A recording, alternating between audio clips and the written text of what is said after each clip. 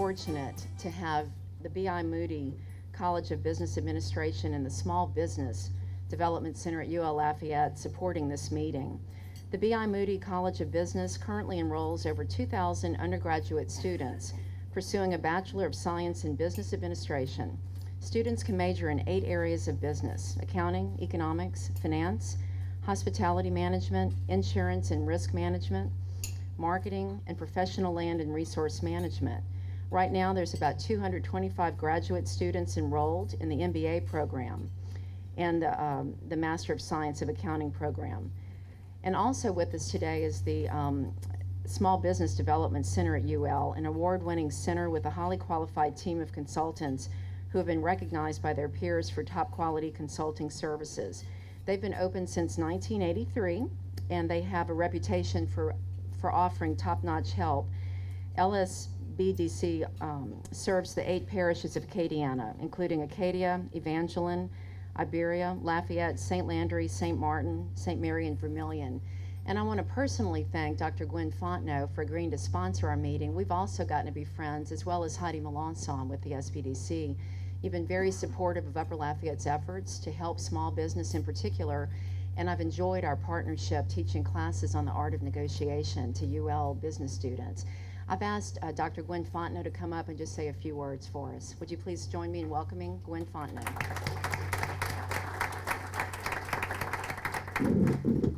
Thank you, Jan. It's a privilege to be here today and to be a part of this great event. When Jan contacted me, she told me what was going on and what they were planning, and I was just honored that she wanted the college to be a part of it. So I've had the opportunity, as Jan said, over the last 2 years to get to know Jan and work with her, and then also to learn more about the great works from Upper Lafayette. So one of the reasons that we wanted to be a part of this today is because, like the foundation, we are very interested in being a catalyst for change in our community. And we do that through our students and them working with the community as well. So we seek every opportunity we can for our students to have internships, to do experiential learning, to have hands-on with companies such as those that are represented here today. So we appreciate your work in helping us do that with our students. We usually are the ones seeking sponsorships for events like this, but when Jan called today, I knew that this was the perfect opportunity, and it's what we needed to do as a college and with the LSBDC. So we really want to thank you all for giving us this opportunity, Jan, and thank you all for participating today. Thank you, Jan, for inviting me to be part of today's luncheon. I'm happy to be here, happy to see all the representation from wonderful Upper Lafayette organizations, and to be with such movers and shakers as JD and Patrick and everyone here. So thanks for joining us.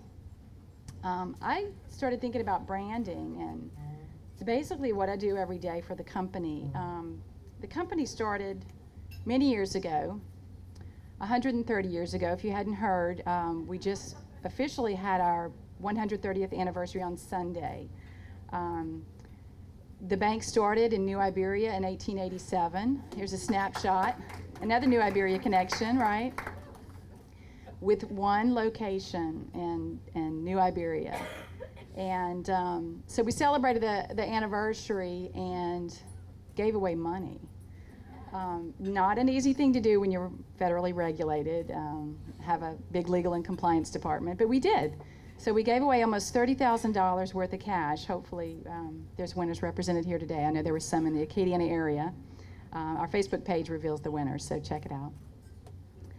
So we've grown from this little sleepy bank in New Iberia, Louisiana, and we now, this is more, I'm sorry, I forgot about this slide. We gave away chocolates. If you guys were out and about in the community the last 3 or 4 weeks or so, we had branded chocolate bars with our 130th promotion on how to register to win. So what started as one little sleepy bank in New Iberia, Louisiana grew to be, this is our footprint, over 8 states, 200 branch locations, one of the largest banks headquartered in Louisiana. One of the strongest banks in Southeast Louisiana, and still very homegrown, and so proud to call ourselves headquartered here in Upper Lafayette in downtown. So brand consistency is really important to us. If you look at our geographic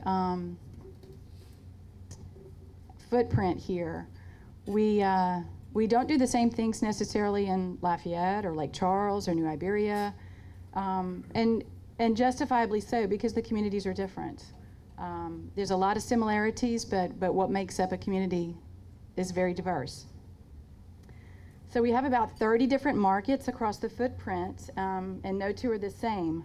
Our greatest assets we have are our associates, and that's really where our brand begins.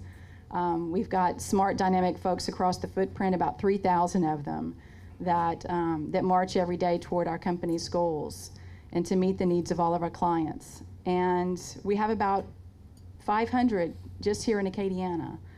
So they're our best resources to really help us brand ourselves in the communities that we serve. They're all involved in the community, and we encourage and empower our associates to get very involved in the community. And with a market-centric model, every market that we represent, we have direct leadership in that market. So if you know the Jerry Vasquez, here in this market, we've got kind of a Jerry Vasquez in each of our regions that make local decisions, including community involvement decisions. So our dollars are really our important investments, and it's through our associates that we build these strong community partnerships, investing in education, financial literacy, the arts, social services throughout the communities. So we spend a lot of dollars there, what a lot of companies, a lot of financial institutions would use as their advertising dollars, their marketing dollars, through the community partnerships that we've developed. It's certainly, we do traditional advertising, traditional marketing, direct mail as well, but the biggest component for us is really kind of person to person through those relationships. So we rely on our associates to help us determine kind of our best investments in those markets. Jan, you were asking about, stepping into a new market. How do you know? Well, that's happening right now in North Carolina. And we've got a new banking team being built there. We move into markets that either have a healthy bank, if it's a bank acquisition, or we know a banking team or a banking leader in that community that's ready to come on board, likes our philosophy and likes our goals and mission. And it's really always about the people, and that's where it really begins. So you'll see in Greenville how that's going to unfold through the coming months and the coming years as we develop the partnerships in that community with the relationships that are being built there. We've got, I think, 3 associates on the ground right now. That's a de novo location. We didn't have a branch there already. We hired a team, and we will have brick and mortar at some point in the near future. So, our branding is really through the community involvement. And keep in mind, here in Lafayette, may not work. Something we're doing here may not work in Little Rock, for instance.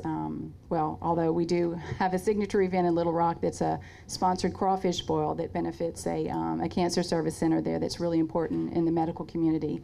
And that goes over well. But there's not always a very aligned consistency with what we're doing here and what we're doing there. And it really depends on the target audience we're trying to reach. That's an event that gets us out to the masses. There's thousands and thousands of people out of that field seeing our brand. And also a lot of our associates are very involved on that organization's board of directors. So what's happening in Houston is probably not necessarily going to be what's happening in Miami, which is what our latest acquisition announcement was just recently. So that MSA is going to be really new for us. We've got an incredible banking team there that's going to be officially Iberia Bank, anticipated the second half of this year. So look for some interesting branding out of that Miami area as well. We're already in Florida, throughout most of Florida except the Panhandle area. And so we've done an interesting job, a lot of advertising actually in the Florida markets because we're so new. The name was not very familiar to them. Mostly in the southern region, some of the banks had heard of us, some of the communities had heard of us, but we've put quite a bit of advertising dollars there initially to educate them on who we are. So our markets are diverse. You have to first, of course, define your goal, who you're trying to get your products and or services in front of, know your target audience, how how to best kind of partner with them, if you will, and the approach to reach them. You know, from an advertising perspective, not all of our markets have an advertising budget. We don't always budget print advertising or email advertising or social media advertising. It just kind of really depends on the makeup of the market. Here in Acadiana, we do print advertising. Because we're headquartered here, we're a known brand, so it's certainly different outside of this region. So we have to be very strategic with our budgeting and our creative ideas on how to reach the folks we want to reach. I spend a lot of time with our market leadership across the footprint, many of which I spend on a weekly basis, sometimes bi-weekly, discussing with my team how we can support their goals, whether it's consumer banking through the retail branches, working with the private banking group and their clients, commercial business banking. It just really varies what the goals are. So we take the time, sometimes 2 hours in the Acadiana market, no kidding. We have a small group of our leadership here that meets that often to go through not only ideas that we have in supporting, but the community requests that we receive. We have so many wonderful and worthy organizations, but we have a very limited budget and can't support them all, or at least all at once. So we meet on a very regular basis. The model is very similar throughout all the footprint that we use this model for, to really hone in on what we're trying to achieve.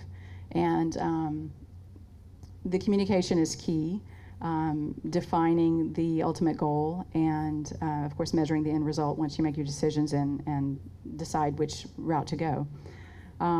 We also come up with our own efforts to touch an organization or a target audience. We've launched food truck events to benefit local food pantries throughout the footprint. That's been very successful for us. There's a lot of social media that goes along with that, and very well received. It's amazing. You put a food truck in front of your branch and just kind of tweet it out, and people just come. We've done events of that nature where we've paid for the food. We've done events where we just said, you know, come support the food pantry, drop off your goods, and they buy their own food. So it's kind of interesting, and the branding that we get out of it is immense. Of course, there's community goodwill. I don't know a banker that works for us. By the way, Iberia Bank banking team right over here. Thank you for representing Upper Lafayette meeting. They're also involved. I bet just that one table, I don't know, 50 organizations I'm sure that you guys are involved with throughout the year. So that's really key. I mean, they're doing it for the right reasons, and along with that comes branding for the company, because those are our folks right there networking with other organizations and other board members and supporting those causes that are so important to our communities. So we put a lot of creative thought in how we can stand out. Seldom do we simply write a check. So we get very involved with an organization. They could pitch us on something that we feel like is a good fit for whatever reason. We probably drive a lot of those organizations crazy with kind of wanting to tweak their benefit package for our investment. Just this week I was on the phone with Kim Newstrom, I don't know if she's here, with Big Brothers Big Sisters, talking about an event she has coming up, and trying to figure out what's the best bang for our buck, and we're kind of rewriting her whole benefit package on what we're looking at, and I'm sure she's kind of tired of me taking her benefit package and investing it differently, but it's important to make sure that you are represented in the way that you want to be whenever you're sponsoring events. So always ask. We do leverage our partnerships. For years we've supported UL and UL Athletics, and proud partners in many organizations. We, with our 130th anniversary campaign, we reached out to the athletics department and said, hey, you'll have your first baseball game coming up in a couple of weeks, and we kind of have this promotion going on, and we want to give away a bunch of candy bars. Can we go out there and just welcome everybody and give about 130 chocolate bars away? And they said, yeah, okay, sure. And so it was well received. Yeah, there was even, I think, a photo in one of the social media newspapers. So that was fun. So you get some real benefit out of something that you're just doing, sort of a goodwill, with the obviously branding of the 130th anniversary and the giveaway as well. So during that campaign, we had ambassadors from all of our markets. We had not just frontline bankers, but we also had back office teams. I encourage you to build your teams, let them brainstorm with you. Even though somebody in your business may not be frontline, they might have some really creative ideas and ways to touch people that you may not be thinking. So the more folks that you have kind of on the ground or in the thought process, it's really could be very beneficial for you. I wanted to mention I've worked with both JD and not directly with Patrick, but certainly with the advertiser and their group on different campaigns. With the advertiser most recently, when we merged Tesh Federal Bank with Iberia Bank, we had an ambitious advertising campaign to welcome the clients to Iberia Bank, to let them know of locations and what have you. We also worked with JD after a couple of acquisitions out of market, introducing them to Cane River Pecans. We sent our associates, all the new associates, sort of a welcome to the family, wonderful tin full of Cane River pecans. So it's great to have these partnerships in the community. So anyway, making sure that you identify the goals, make sure you've got the right teams, discuss your opportunities, determine your target audience and the best approach to meet them. Engage your team and get everybody hands on deck. And that has been a true key for Iberia Bank and the success of our branding. And it's never the same twice. It's not a model that just constantly stays the same. So you always have to make sure you know what's going on and how you want to continue to stay at the forefront of people's minds of your products and services and what you have to offer. So, and speaking of branding, we left you all a gift at your table. If you're wondering what that is, JD, there was kind of a little contest going on at our table. It's a phone wallet. I tried to give money, but they wouldn't let me bring any. So I hope that's useful for you, and look forward to Q&As later. Thank you.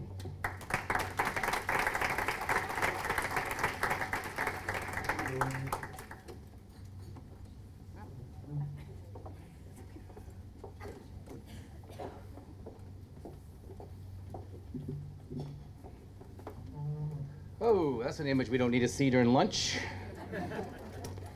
Well, first of all, it's great to be here. It's good to see everyone. I know a lot of people in the room, so thanks for having us. It's not lost on me that we are in the Walnut Room. It's a little embarrassing. Only thing worse than that would have been the Pistachio Room. But I want to thank Jan for having us. This is always fun to get out and talk about business.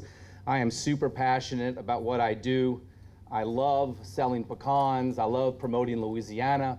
I love promoting the South, and I love talking about our wonderful food culture here in Louisiana. So thank you, Jan, and it's good to see so many of y'all today. I'm gonna start with a couple of quotes that I came up on a while back, and they make a lot of sense for us and probably for what a lot of you are doing in the market today. And the first one reads, "Good marketing makes the company look smart, but great marketing makes the customer feel smart." The second quote was by Maya Angelou, and she quoted, "I've learned that people will forget what you said, people will forget what you did, but people will never forget how you made them feel." Feel. And that's the common denominator between both of those quotes. Feel. At Cane River Pecan Company, we have two audiences that we like to speak to. We have a corporate audience and we have a consumer audience. We're very fortunate that pecans, on their own, people love to have. They love to eat them. They love to cook with them. They use them as ingredients. And as a gift, when you cover them in chocolate or you honey roast them, they can be used as a great gift. So we have these two audiences that we're always trying to speak to, and it gets a little quirky at times. I see some of the folks in the room today are from my ad agency here in town, BBR, which, by the way, they do a great job if you're looking for an ad agency. But we struggle with this. And so internally, our slogan at Cane River is we want to be corporate focused, but we want to be consumer friendly because our product can be used by two different constituencies. But try to make people feel a certain way. So when you sell them a good product, something they can associate with, like we do here in Louisiana with our food culture, You know, I don't know the first time I had a crawfish, or my first sip of a gumbo, or the first time maybe I had a daiquiri. Well, I remember that, first time I had a daiquiri. But a lot of people don't remember the first time we had any of those things in this culture that we live here in Louisiana. But we know it makes us feel good. And being a part of a food culture is important when you're selling food. So we want to make people feel good. We want the consumers to feel good about buying a quality product, but we want to make our business constituencies feel good about giving a quality product. Because we really feel like we're in a business partnership with companies. When a company comes to us to buy our products, we feel like we are a brand extension. I feel like I'm a brand extension of Iberia Bank when Iberia Bank gives our product away. So it's very important that we make Judy feel good by giving away Cane River pecans. So I want y'all to keep acquiring and keep sending pecans. Good for business. We were gathered today to talk about influencing the influencers. And I thought about that and what kind of marketing is that? And the kind of marketing that is that it identifies, targets, and we identify and target individuals that have an influence over potential buyers. So for Cane River, we divide that group into basically three different groups, those audiences. The first group is a traditional group of people that we're trying to reach through traditional forms of advertising, I should say. TV producers, editors, magazines and newspapers, publishers. We want to tell our story to those folks so they can pick that story up and push it to their readership or their viewership. The second group that we want to tackle, today it's more important than ever, is the social media aspect, is trying to get in front of bloggers and other digital media platforms like Pinterest, Snapchat, Facebook, LinkedIn. These are all very important platforms, and we're struggling with that now. What do we do with this platform? What kind of content do we want to put on these platforms? And then the third group is the sales folks that we deal with, the owners of companies. They influence what their company does. Sales directors, marketing directors, team leaders, office managers have a lot of influence. So we always want to talk to those folks too. So when we talk about influencing influencers, we're talking about these types of groups and how we divide them and how we push our marketing message to these three constituencies. So that's kind of our approach. And I mean, I want to leave some time for Q&A. And I will tell you, but I do want to finish on this point, because it talks a little bit about social media, and it's such a growing platform. And a lot of us in this room, I'm looking around, the millennials kind of have a handle on this. Most of us don't that are in this room. You know, the young folks that are coming up, we call them digital natives, and we're all digital immigrants. I don't know if you've heard that before, but that's how I feel, especially at my house with my 9-year-old and 11-year-old teaching me how to do things on social media. But, you know, it used to be that a brand, you know, we used to be able to tell people what a brand is. If you're in charge of your branding or your marketing as an owner of a company, a marketing director, we would tell the public what our brand is. But today, it's what the customers are telling each other with all the sharing that's going on social media. So we have to really make sure that we're making a positive influence on the right people so that they'll tell their people with the social media tools about our products and our services. So it's becoming extremely important that you acknowledge what's going on social media. And even though it looks like games to you because your kids are on it, it's not a game. It's for real, and it's here to stay for a long, long time. So I encourage all of y'all to try to embrace it and learn as much about it as you can. So that's just a little taste of what we're doing in the pecan business. And it's also not lost on me today that Patrick's from New Iberia, I'm from New Iberia, and it's Iberia Bank. We got a lot of New Iberia influence going on here. Jan's going to talk to you. We left some pecan samples on the table too. And I'll just say this before we get into what Jan's going to talk about in a little bit.